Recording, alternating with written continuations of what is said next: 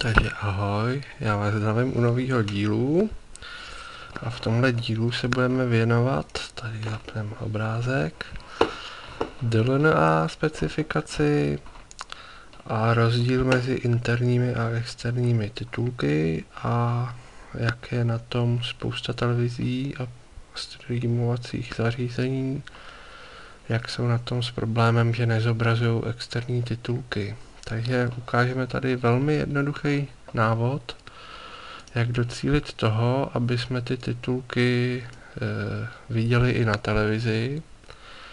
Takže máme tady složku, kde máme připravený takhle video a titulky. Můžeme si to ukázat. Jo, je to takhle krátký videjko. Titulky jsou vložený takhle externí, což si můžeme ukázat. Nejsou celý, je jich tam jenom pár. No a můj princip je jednoduchý. Nainstalujeme si tuhle aplikaci, jmenuje se MKV Toolnix GUI, takže ji spustíme. Aplikace je velmi jednoduchá, to free aplikace, stačí si to od někaď stáhnout, třeba ze stahu, z úložta, odkaďkoliv. Takže tyhle dva soubory si hodíme tady do fronty. Dáme OK. Jak vidíme, že máme video je z telefonu 3GP, QuickTime, MP4, máme přihozený jedny titulky, doporučuji nechávat tím, že to není originál nějaký Blu-ray, takhle nechávat pouze jedny titulky, bude to dělat jinak problémy. Buď se nezobrazí žádný, anebo nebudou přepínat a takhle. A výstup bude vidět tady, že bude video, audio a titulky. Takže spustíme zpracování. Zpracování je velmi rychlé, takže máme 100% hotovo, můžeme aplikaci vypnout. Tak, tady se podíváme, že se nám objevil třetí soubor s příponou .mkv, matroška kontejner, tak aby jsme poznali ty videa, až to nahrajeme na streamovací server, tak to přejmenujeme na test mezera mkv. Tak a tímto máme připravenou složku. Máme v síti zapojený síťový disk MyBookLive, já už mám tady připravenou otevřenou testovací složku a tyhle tři soubory si nahrajeme na ten disk do té složky. Vidíme, kopírujeme to po Wi-Fi, takže ten přenos je pomalejší, 6-7 MB. Po kabelu by to už tam bylo samozřejmě daný, ale princip je ukázat to prostě v chytrý domácnosti, jak streamovat prostě ze síťového disku do televize pomocí třeba domácího kina, Blu-ray přehrávače a podobně. Streamovat tam samozřejmě nějaký filmový obsah a aby se nám zobrazily i titulky samozřejmě.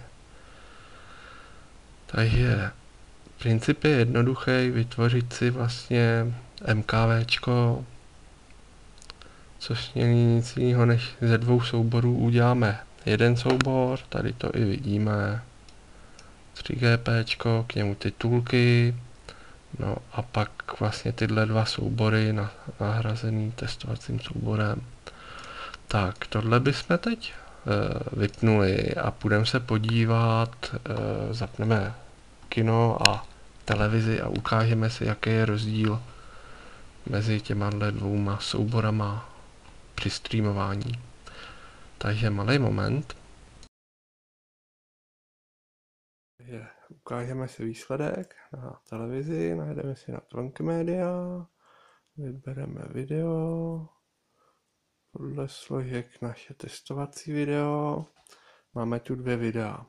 Tohle spodní video, testovací video, který obsahuje video a v externím souboru titulky.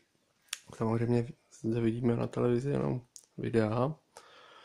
A pak tu vidíme horní testovací video, který jsme přivedli do MKVčka a ty externí titulky jsou obsažený v jednom souboru toho videa. No a tak se jedná o ty titulky, takže pustíme nejdřív externí titulky a uvidíme, že spousta zařízení s tím má problémy. Že nám prostě přehraje televize jenom video bez titulků. Chvíli počkáme, až se to načte. Takže vidíme, titulky to nezobrazuje a to je ten problém, co spousta lidí řeší, jak tam dostat do televize titulky. Jak dostaneme titulky přes dlna? Jo, takže to stopneme a teď se podíváme, když použijeme náš návod, co se stane. Je. Už tam jsou titulky. Takže tohle je celý princip, jak tam dostat titulky do televize při streamování. Stačí udělat MKV soubor a ty titulky přidat. Já bych chtěl upozornit, že v tom MKVčku musí být jenom jedny titulky, aby ta kompatibilita byla co největší. Když jich tam bude víc, tak zase budeme mít problém.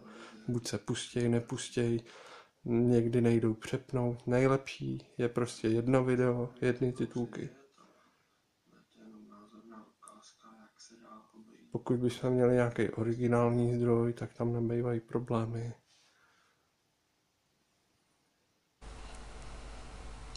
Takže závěrem bych ještě dodal jedno malé upozornění.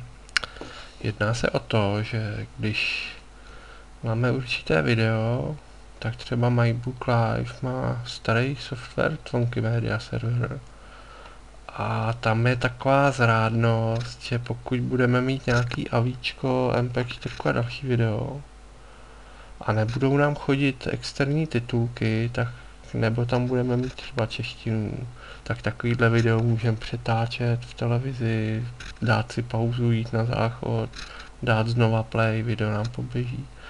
No a ta zrádnost je, pokud to video převezdeme takhle do toho NKVčka, tak zrádnost je v tom, že většina zařízení, aspoň třeba ty moje doma, nám udělají to, že video si sice pustíme, ale už si nemůžeme dát pauzu, nemůžeme přetáčet, po případě, když začneme přetáčet s obrazem, tak to sice začne přetáčet, ale pokud dáme play, tak video se přeruší a musíme na to koukat celý od začátku znovu, což je trochu nepříjemný z toho důvodu, že když se nám bude chtít jít na záchod, tak vlastně přijdeme o část filmů. Údajně to má řešit nová verze, tuším nějaká 7., 8. verze titulky Media serveru. Problém je, že Western Digital nechce uvolnit nový firmware, který by to vyřešil, respektive nechce zaplatit licenci, což je trošku zklamání. Jestli koupíte síťový disk a v podstatě dostanete starý software. Zkoušel jsem od Westernu nahrát tam jakýsi malej patch, který nám titulky Media zakázal a převedl je na streamovací server od Western Digital. Bohužel výsledek byl ještě horší. MKVčka nešli zase ani přetáčet, pauzovat, nic, prostě jenom pustit a dívat se, ale problém byl okolo, že ostatní videa se náhodně zasekával prostě přehrávač, takže já jsem se vrátil takhle, jak vidíte, zpátky na to titulky.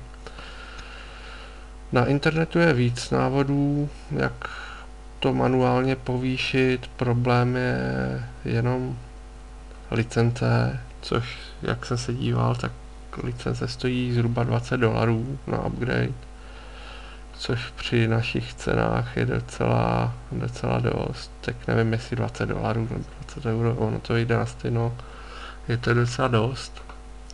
Dolar je samozřejmě míň. A je to trochu jako zklamání, že si koupíte síťový disk a dostanete starý software a výrobce, přestože to výrobce ví několik let, v mém případě určitě 2-3 roky, diskuze na jejich oficiální komunitní stránce je prostě plná dotazů, jestli to jakoby neupdateujou firmwarem, no a výsledek je takový, že prostě MKVčka vám sice zobrazejí titulky, ale za cenu toho, že si nedáte asi pauzu. Když budete mít štěstí, tak vám to bude přetáčet, pauzovat. Když ne, jako já, tak prostě bude se čekat na nějaký další návod, tutoriál, jak to obejít. To zase zkusíme někdy příště, až na něco přijdeme, no. Uvidíme. Já doufám, že se vám to líbilo. A tak se mějte.